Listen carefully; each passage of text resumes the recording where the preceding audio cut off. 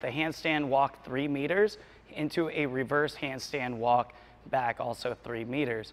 Now the point of reversing our walk is to learn to be able to catch our balance typically at a competition whereas you've gone 9 feet, you have a 10-foot rep, you start falling back foot side and you need to back it up in order to go forward again. So reverse handstand walking for 3 meters is probably not going to be one of those things that you need to do, but this is a very good exercise for learning a little bit more comfortability and be more formidable in your handstand walks. So I'm going to start about here and end up right over here.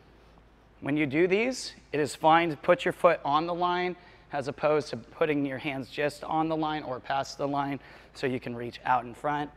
Make sure your hands are turned out, feet are together, all the way out. And then we're going to try to reverse this.